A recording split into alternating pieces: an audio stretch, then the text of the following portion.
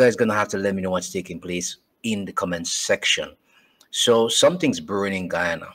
Apparently, over the last week or so, some folks have been seeing this oily substance in their homes popping up on their floors. That's what it looks like from the Starbrook News. They're not sure what's going on, and now the EPA is actually investigating this. So I want to show you some other photos. It says EPA invites residents with oily seepage in homes to make report, and this is from Kaieteur News.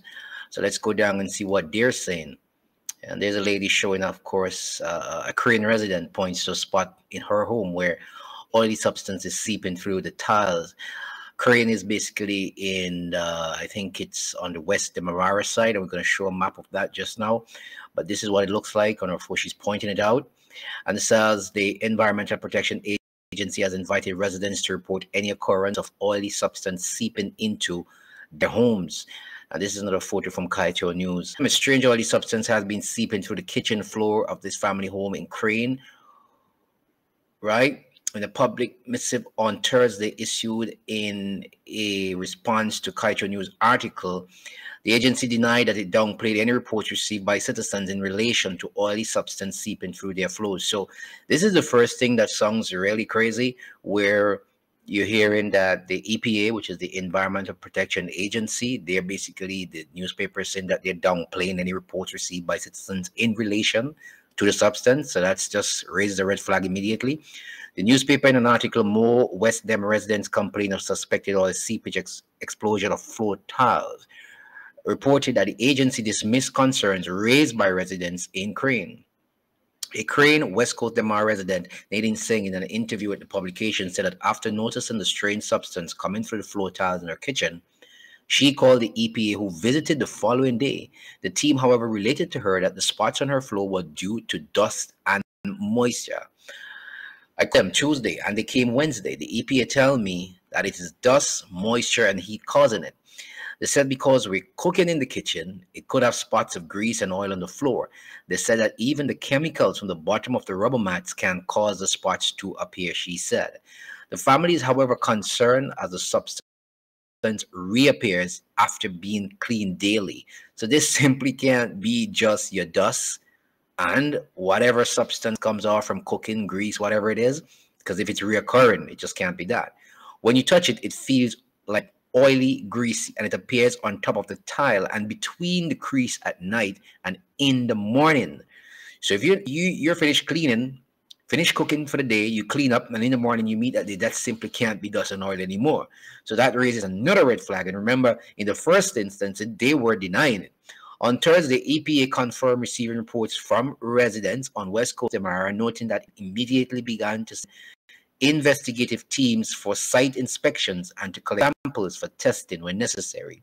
EPA said the agency is still actively continuing investigations, and when completed, will notify all relevant parties. The agency will take any action necessary based on the findings from these investigations. The body therefore denied downplaying concerns raised in that regard. What is really happening? What is this oily substance going on there? Because if you clean at night and in the morning you're meeting it again, it means that something else is pushing through that oily substance up and under your tiles and into your homes. Something is going on.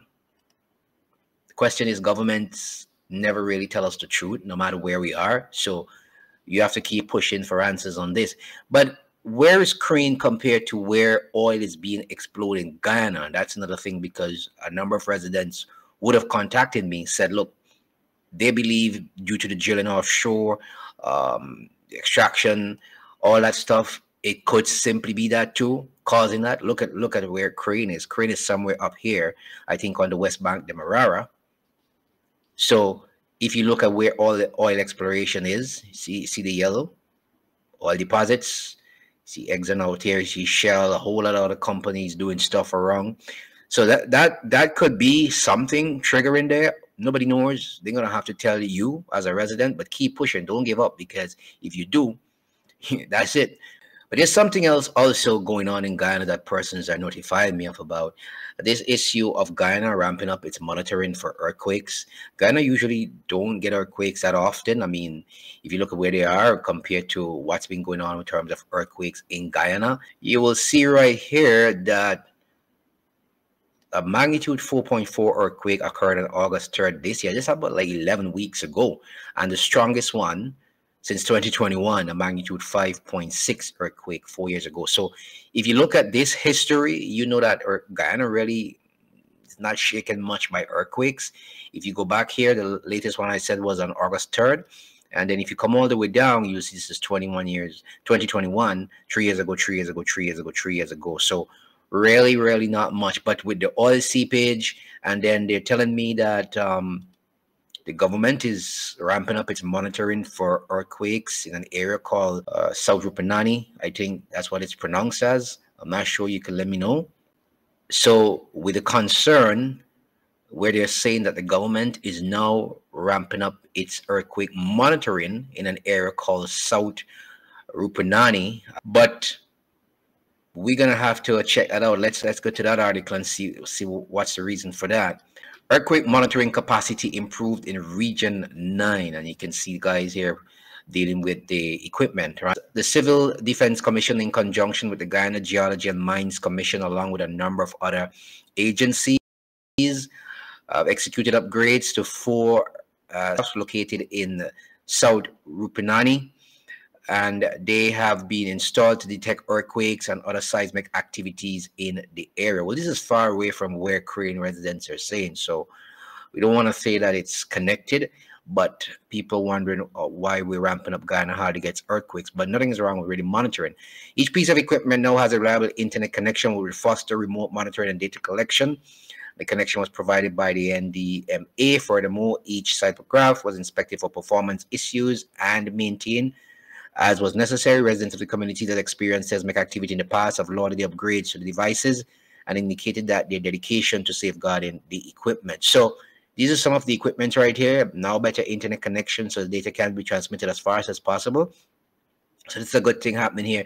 So don't want to link it with what's happening up there in Crane because I think it's really far away.